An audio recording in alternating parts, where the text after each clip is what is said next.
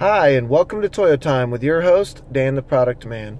Today I'm going to show you how to use the HVAC system on a 2016 Scion IM. All of your HVAC controls are located right here underneath the radio. On the left side you'll see you have an auto button.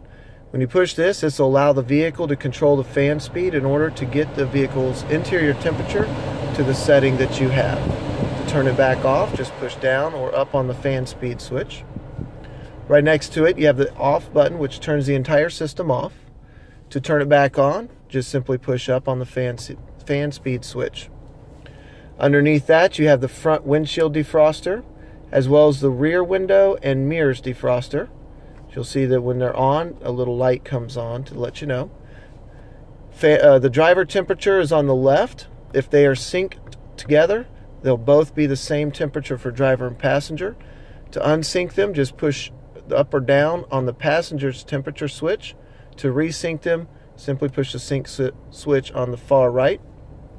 You have your recircle button, which allows for the same air inside the vehicle to go through the air conditioning system again. Or if you want to bring fresh air in from the outside, you can push the button to the right of it. To turn the air compressor off, simply push on the AC button. If you want to turn that back on, push it again. In the middle, you'll have your fan speed button, so you can turn it up or down manually.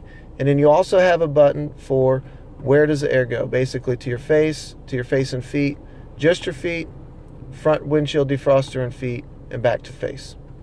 Should you have any other questions, please feel free to email me at dantheproductman@gmail.com or find me on Facebook at facebook.com/dantheproductman.